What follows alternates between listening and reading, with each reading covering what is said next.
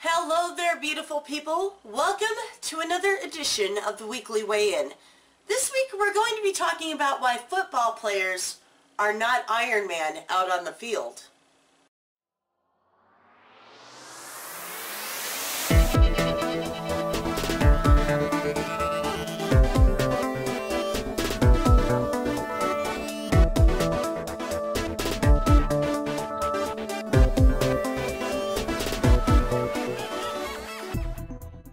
Well, it's that time once again.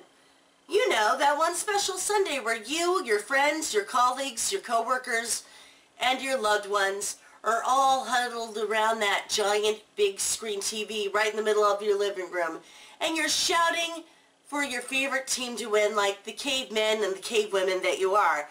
You're also anticipating the new commercials coming out, as well as that halftime show where you're kind of hoping there might be a wardrobe malfunction. But you know what? We're not really going there. Today we're going to be talking about how football players are taking a risk every time they are going out on the field, and why Super Bowl Sunday is no different than any other game across the country. As we approach this year's event, we have to realize that even though we see our football heroes as gods, and they can run at speeds which would seem like superhuman, that underneath all of that, and underneath all the spectacle that is captured on television, that they are still human. Now, I'm going to take you back to Cottage Grove High School back in the mid-'80s, back when I was a junior. And I would walk by Curran Field during the summertime, and I would watch the football players practicing. Now, they would practice in some extreme heated weather, and it always baffled me as to why they never passed out. But then again, times were different, and football, even though it was competitive, was just a game. But sometimes, even in high school football, even today, coaches take the game way too serious. And when they take the game way too serious, it's not the coaches who pay physically, it's their players. And that's never a good thing. From the high school athlete to the NFL pro, there is not one single game where a player is not carried out on a stretcher. And that happens most of the time on both sides, whether it's the defending team or the opposing team. But what I really want to talk about that affects players everywhere are head injuries. Now, as we all know, muscles can snap back into place after they've been relaxing for a little bit, and bones can heal. But the biggest risk when you're playing football is brain injury. This is why helmets are important. Now, a few months ago, 2 California high school boys were hospitalized after a game, and both boys actually had brain injuries due to playing football. Just after the game, they started acting weird and fatigued, and then afterwards they both collapsed. Now, one of the players, Judson Schwartz, was released from the hospital with a grade 3 concussion and a nerve injury to his neck. All I gotta say to that is, ouch. But Nick Brown, the other player, remains in critical condition due to a high impact blow to the head that caused a subdural brain bleed. Ooh. That's not pretty either. But you know what's even scarier, folks? About 47% of all high school football players are diagnosed with concussions. And most of the time, it's written off as not such a big deal. Well, ladies and gentlemen, I want to tell you, it is a big deal. What they don't consider a big deal is, well, when you get a concussion in high school football, you run the risk of getting Alzheimer's later on in life, your IQ plummets, and sometimes you get suicidal thoughts, which is not a very good thing. But since football is such a competitive sport, some coaches, not all, can be compared to merciless fast food managers who only care about that championship and are less concerned about the safety of their players. There's a high school student by the name of Journey Bailey who told his own story to the Huffington Post after nearly dying due to a brain injury. Here was what he had to say. Back when I was on the team roster, our team trainer would issue warnings about the dangers of concussions at the beginning of every season.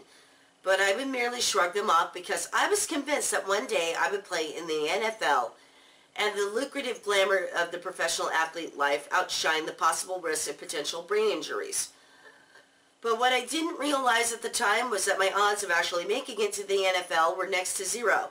Statistics on NCAA.org show that only 0.08% of high school football players will make it to the NFL, whereas every single high school football player could suffer some degree of irreversible brain damage. I may not be able to do mental calculations like I used to, but the math on this one is simple enough for even myself to understand. Playing football is a bad gamble. It may not seem like it while you're in it, but it is jeopardizing the things that are the most important to you and your future. Things like being happy, developing critical thinking skills, retaining memories, and all other forms of basic cognitive function that are necessary to maintain your sanity. But not only college and high school football players are being affected by this. Even NFL players are being affected as well. Every week they're playing under the watch of millions of people, and that's a hell of a lot of pressure. So when football players are asked if brain injury is actually worth the risk, some will actually say no. As a matter of fact, Mike Ditka was asked if he had a son, would he be allowed to play now? Well, here was what he had to say about that. No, that's sad. I wouldn't. And my whole life was football. I think the risk is worse than the reward. Dave Duerson, a defensive back with the Chicago Bears, killed himself in 2011 in his Miami home. Duerson was part of the legendary '85 team that won the Super Bowl and 5 years later helped the New York Giants win their own championship. He retired from the NFL in 1993 and started working in business. He had some successes and some failures, but nothing that his family thought would drive him to kill himself. In his suicide note, he described having problems with spelling, blurred vision, short-term memory problems, and issues with putting full concepts and sentences together. He also said that some NFL players may have experienced the same issues due to head injury. Duerson shot himself in the chest. But in his letter, he requested that his family donate his brain to science so that scientists could understand the connection between concussions and traumatic brain injury. In 2012, Treg Duerson sued the NFL, alleging that the league's handling of Duerson's on-field concussions led to his brain damage and ultimate suicide. Okay, now we know that football has a risk. And we know it can be dangerous, but we still love it and we still want to play it, right? Well, even if you're an amateur or a professional, there are still some important things that you need to know. Like, for example, when you're playing, keep your head up, always. Also, if you're a coach, discuss the risk of injury with your players. And when you're playing on the field, keep your head out of contact. That is the most important thing because that will lead to less brain injury. Also, if you're the coach, explain how serious injuries can occur. And if you're a parent and you have a child on your football team, be sure to be involved with the regular meetings with the coach because communication between parents and coaches is key.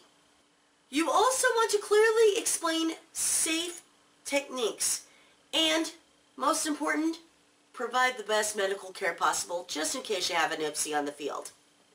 If you want to read about more tips on how you can stay safe on the football field, I have included those links on my blog on Tumblr, which will be up tomorrow afternoon. In conclusion, if we follow these simple rules for the game that we love, football will not only be safe, it can be enjoyable for not just the spectators, it can also be enjoyable for the coaches and the players as well. Well, that is it for another edition of the Weekly Weigh-In. If you want to keep up with my latest tweets, podcasts, videos, or whatever I am doing on the internet these days, you can check it out at my new website at fatmiddleagedginger.weebly.com. Also, if you like this video, give it a thumbs up. If you like it enough to share it, please spread the word to your friends. And if you like what I'm doing on my channel, please hit the subscribe button. Also, tell me what you think in the comments section below because I'd love to hear your thoughts on this. Well, I'm signing off for now, but I will see you guys for Food Porn Friday.